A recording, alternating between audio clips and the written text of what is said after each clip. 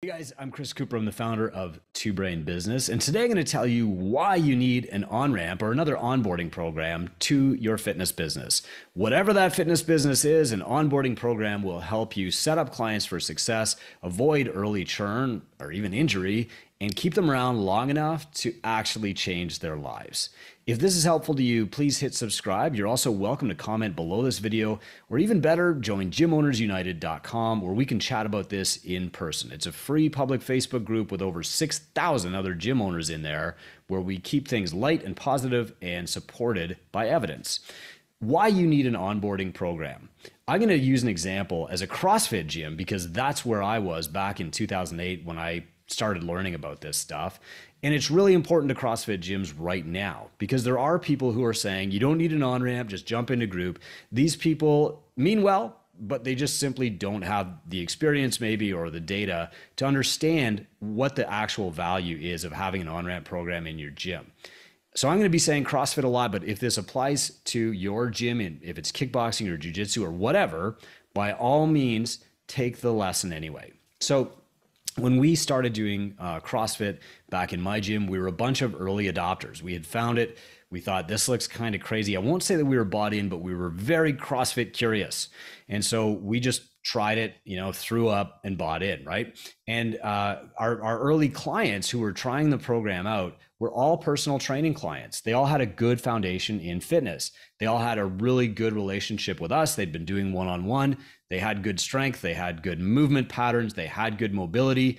And so when we started introducing higher intensity workouts, they loved it. And we said, okay, great. Well, this is working awesome. Like 12 out of 13 people to try this CrossFit program loved it. They're going to keep doing it. Let's open up a second location. And at that second location, we followed the advice that was on the CrossFit message boards at the time. And that was just free trial, come and try a class. And what we found was that, people didn't automatically love this. People were leaving and saying, I am bad at CrossFit and never coming back. And even the early adopters who did love it, they loved that feeling of like, I'm going to be sick or I'm going to rip my hands. I'm so hardcore. What we found was that they churned out even after 7 or 8 months, and they were not very open to coaching. So around 2006, Nikki Violetti wrote this blog post, or started her blog anyway. And Nikki and her husband, Rob, were the 4th CrossFit affiliate. And Nikki published this program called the On-Ramp. And it was this 21-day introduction to CrossFit at their gym. And what she had noticed after doing this for a couple of years was that the free trial, joining a class, led to high churn, led to high burnout, led to premature injury rates. It led to people feeling like uncomfortable in joining their gym. And so they changed it to start with a consultative process and this 21-day on-ramp. Now, in my first few months of owning a business, I had already read this and I thought, duh, Chris, this makes sense. The reason that your first CrossFitters at CrossFit Catalyst were so good was because they had like a year, 2 years, 5 years of personal training with you already. It made sense. The next wave to come in did not. And so I got to compare these two groups. I even shared this in a CrossFit Journal article way back in around 2010, 2011. It's called The Secrets of Sticking With It. You can Google that. And so what we started doing was just on-ramping our clients. And what we found was that we were still getting a lot of people who were kind of early adopters. They'd heard of CrossFit. They were excited to try it. These were mostly military, firefighters, police, service industry professionals with kind of a dangerous job. And so they came in and we'd say, okay, we want to start you with on-ramp to make sure that you know the movements. And they'd say, yeah, great. And then we would get 10 days in and they'd say, well, this doesn't look as fun as what I see on the website. Or, the people over there in that class, they're like doing real CrossFit and I'm learning the front squat. When can I join the group? And so after 21 days, it wasn't as appealing or as exciting to them. And so for that audience, the 21-day on-ramp might have been a bit long. Later, we switched to 14 and then 7 days. And 7 days for us was really that sweet spot.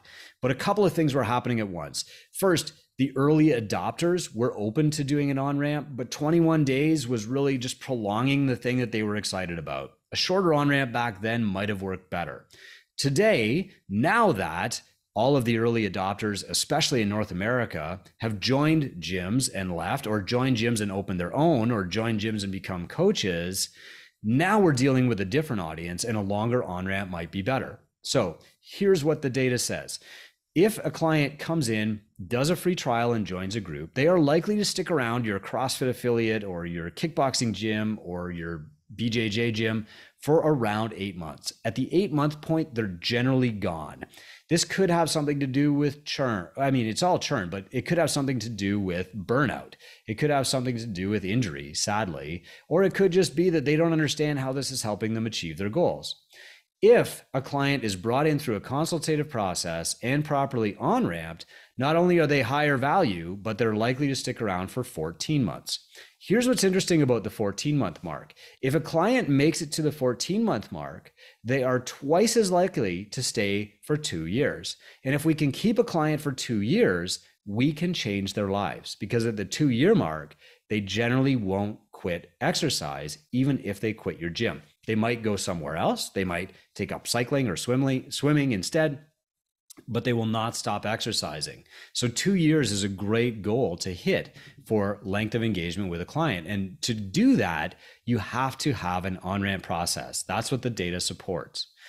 The second thing that an on-ramp process does is it increases the value of every client, not just because they stay longer, but because they're exposed to real coaching. Most on-ramps are done one-on-one now instead of as a group. And what that does is it allows the coach to form a one-on-one relationship with the client, make a better prescription about what they should do in the future, and also know enough about the client to tell coaches, even in a group setting, like, hey, watch out for Mary. She just doesn't have mobility in her left shoulder. Overhead squatting is really not a great idea for her yet. Okay. So starting with that one-on-one on-ramping process is great. How long should your on-ramp be? It really depends where you are in the world. If you're in Western Europe right now, the data shows that the rapid growth of affiliates means that you're getting exposed to an audience of early adopters. So these people should have an on-ramp, but it should be shorter, probably 5 to 10 sessions. If you're in North America or a big city in Australia where CrossFit has been around for a while, you can have a longer on-ramp, and you should. And so many cities in North America now report that their best retention comes from an on-ramp of 90 to 100 days. That means that the client journey is plotted out in advance for up to 3 months.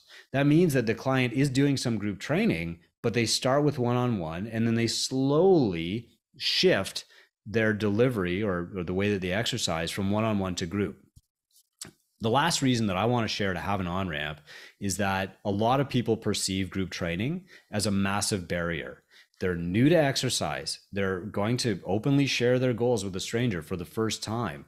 They're going to expose themselves. They don't want to do that in front of a group. They're scared they're going to throw up. They're scared they're going to hurt themselves. They're scared they're going to fail. They're scared more than anything that they just can't do it.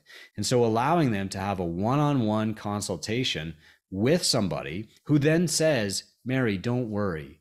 We're going to slowly ramp up. And then when you feel ready, you can try a group.